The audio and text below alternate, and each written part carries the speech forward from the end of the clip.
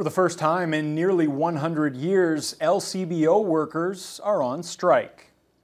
Good evening and thank you for joining us. In a historic move, thousands of liquor store workers across the province hit the picket line today. It's the first strike in the 97-year history of the LCBO. Lee Noonan was out speaking with local picketers today and she joins us in studio. Lee? Thanks, Riley. As we speak, there are workers picketing in front of the Thunder Centre LCBO. They've been out there since noon today, and the folks we spoke with say they're really committed to staying on strike until they can get a deal they feel good about. This is the first ever LCBO strike. Spirits are high with the picketers here, but local union mobilizer Mo Marcinet says they would really rather not be making history this way. Nobody's excited about being out on strike. We'd rather be at work serving the people of Ontario.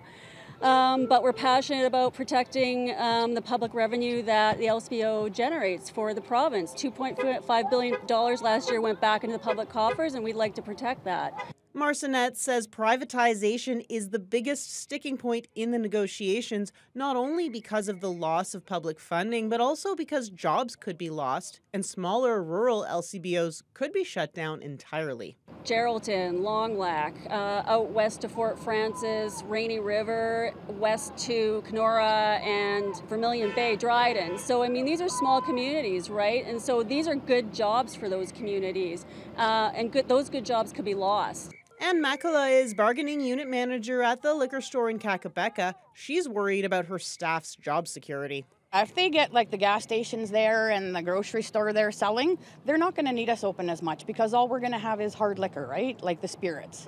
So yeah, it is a worry for us. It's a worry for my staff. I have 5 staff out there, including myself. So, I mean, it could be just me and a couple of casuals working after this. According to the union, 70% of LCBO workers are casual, and changing that is another priority for them. Gary Kemp is one of those workers, even though he's been at the LCBO for nearly a decade. It's really difficult. You start off, you have to make a commitment to be available to work, but they have no obligation to schedule you to work. So it can get really lean. There's no guarantee of hours at all. I mean, there's times that you make the choice as to whether you're gonna eat or pay the rent. The strikers want more full-time positions and more permanent part-time positions to give workers like Kemp a chance at stable jobs. Marcinet says she hopes they'll be back to the bargaining table soon, but in the meantime, they're grateful for the support they're seeing from the Thunder Bay public. Lee Noonan, TBT News. More than 9,000 LCBO workers in total are on the picket line today. CTV's John Musselman brings us more on the situation across the province. Thousands of LCBO workers are on the picket line across the province after the union and the government-owned liquor agency failed to reach a deal. OPSEU, the union representing 9,000 workers, entered a legal strike position at midnight. Lines went up at this LCBO warehouse in Whitby. It's not necessarily about not providing convenience for the public. It's about what the impact would be to those employees who have precarious work. Talking about $2.5 billion in revenue that would disappear from public health care and education and go into private corporations. We're not talking about mom and pop shops. We're talking about Costco, Loblaws, giant grocery chains, giant convenience store chains. The union is fighting for better wages and more full-time positions. It's also concerned about job losses with the expansion of alcohol sales into other retail outlets like convenience stores. The union says it doesn't oppose the policy, but the province has made no guarantees employees won't be affected. So even after 7, 8, 9 years working with the board, being a supervisor of sections, being a shift leader, all kinds of things, that doesn't actually get us any job security. Job security is number one, so that's what we're fighting for, and that's why I'm down here supporting everyone here. The government expressed disappointment. A strike has begun. We have engaged in collective bargaining with OPSEU in hopes of reaching a fair and equitable agreement that addresses their considerations while ensuring the long-term sustainability of our operations. Despite our best efforts, we have not yet been able to do so. The LCBO says it offered pay increases and 400 casual workers would be converted to full-time. As for customers, the LCBO says it will reopen about 32 stores after 14 days, but the stores will offer limited hours. The LCBO says its warehouses will also remain open during the strike, but delivery trucks will be met by picket lines. I don't think so they are going to unload me. The province says residents can still purchase beer and wine at retail locations like grocery stores. And that was CTV's John Musselman reporting. Highway 17 near Rossport has been closed for most of the day due to a fatal crash involving a transport. It happened just before 5 o'clock this morning at Cavers Hill. Officers from the Nipigon OPP detachment, along with paramedics and volunteer fire crews from Schreiber, Terrace Bay, and Nipigon, were all on the scene today. The transport appears to have veered off the highway and crashed down a steep embankment before later catching on fire. OPP confirmed at least one person has been pronounced dead, and eyewitnesses say there may also be a second victim. The flames from the burning vehicle spread to the forest, and it took fire crews several hours to bring it under control. The highway reopened to one lane, alternating traffic at 5 o'clock. The revitalization work on the Vickers Park playground will be finished just in time for next week's Teddy Bears picnic. It's all part of an effort to make the space more accessible. And yes, it'll still include the beloved turtle. Vasilios Bellos has more. A new look for a historic Southside playground. Arguably one of the older parks in the former Fort William. The revamp work on the Vickers Park playground is just days away from completion and will be ready for this year's Teddy Bear picnic happening on Tuesday. While the structure will look much different once completed, the beloved turtle will still be a prominent piece at the playground. New features include play equipment focused on movement and a rubber surface rather than gravel. Parks and Open Spaces Supervisor Werner Schwarz says replacing the old equipment ensures all kids can play. Was not really inclusive or accessible, right? And since that time, standards have changed, and with Boulevard Lake in the north end of the park, we created an accessible, inclusive hub. So the idea was to create an accessible, inclusive hub for the south end of the city here at Vickers Park. The project is on budget, with the city estimating costs to be $1.1 million.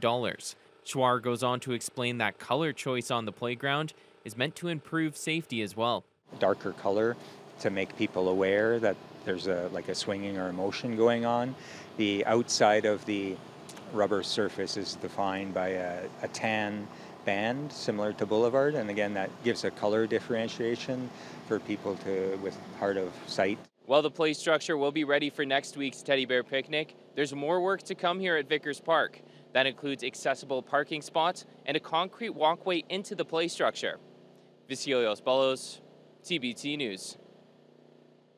Residents will have the opportunity to get up close to a historic airplane this weekend, as a vintage Canso aircraft will be on display at the Wasaya hangar.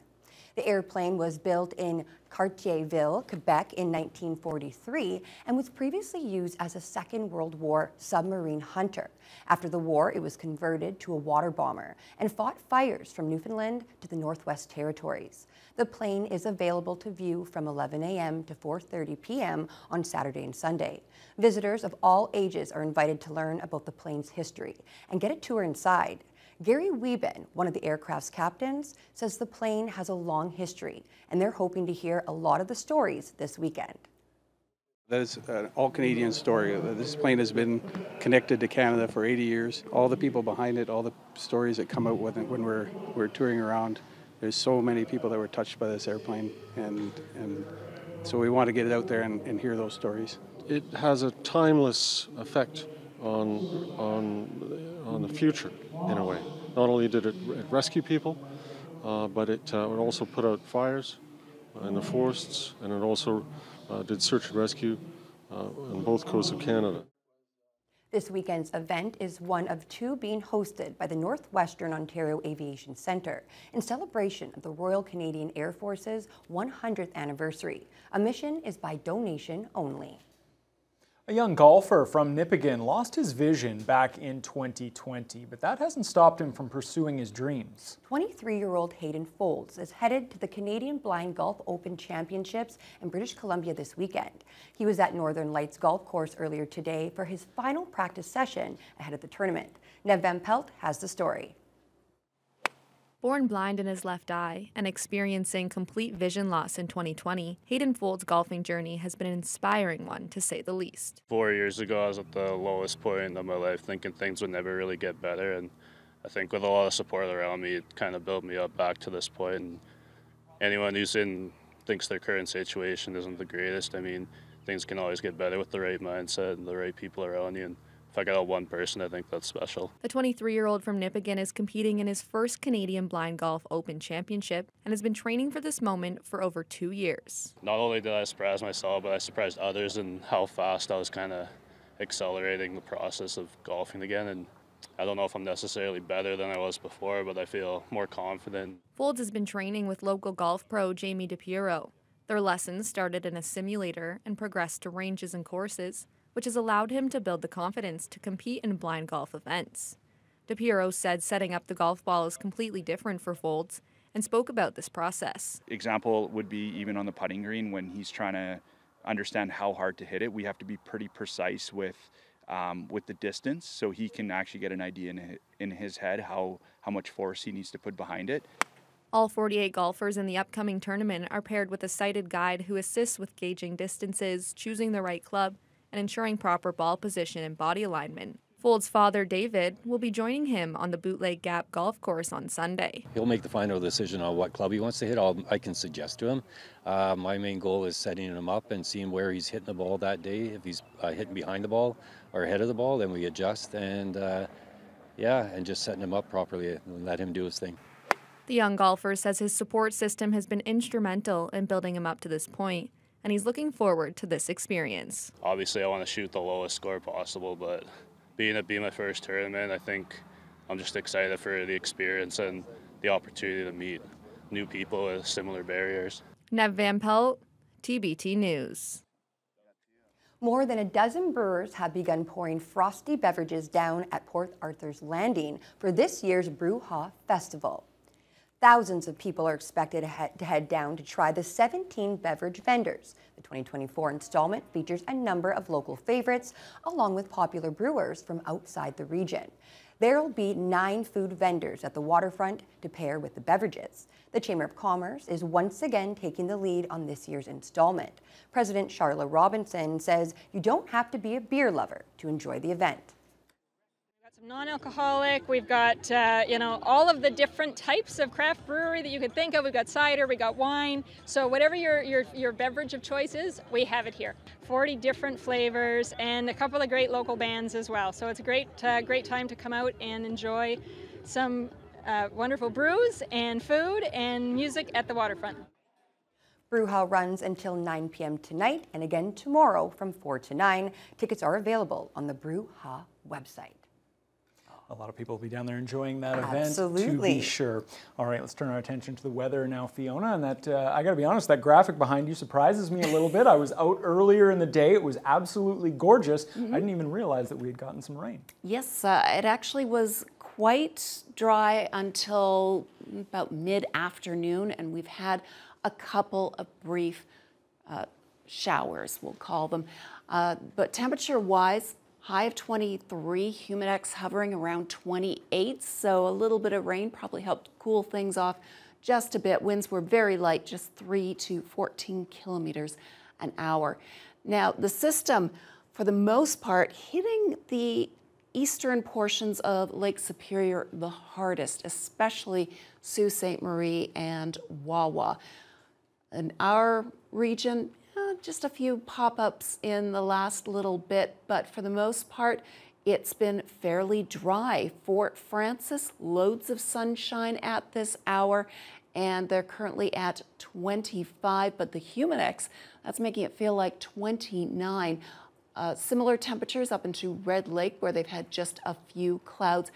but they haven't been dealing with the humidex values kicking in, so it hasn't felt as hot and sticky and maybe a little bit muggy as you head a little bit further north. But the temperatures are well within seasonal values. Greenstone started out with loads of sunshine. They've just started to add a few more clouds into the region. Around 3 o'clock that started. And in Sault Ste. Marie, well, they've been dealing with rain showers all day. No surprise, since you just saw the radar that was moving through most of the day. And as you can see, quite a bit cooler. 18 in the Sault at this hour, 19 in Wawa, which is pretty much the high for the days for those areas. Tonight we'll drop down to a low of 12, just like last night.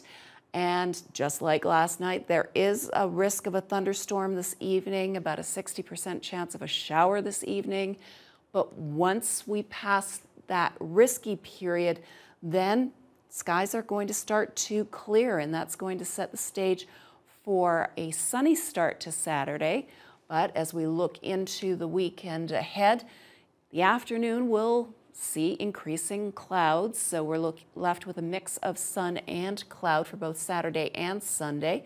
Those high humidex levels, those are going to stick around. So if folks are at Bruja, they're probably going to want to enjoy their beverages to cool things off.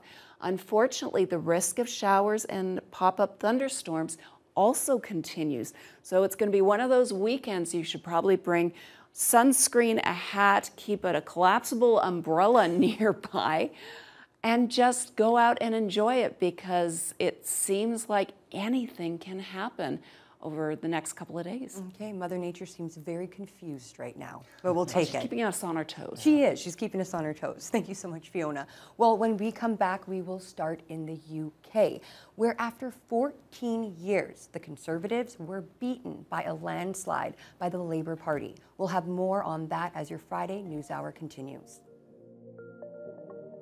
This will take a while, but have no doubt that the work of change begins immediately.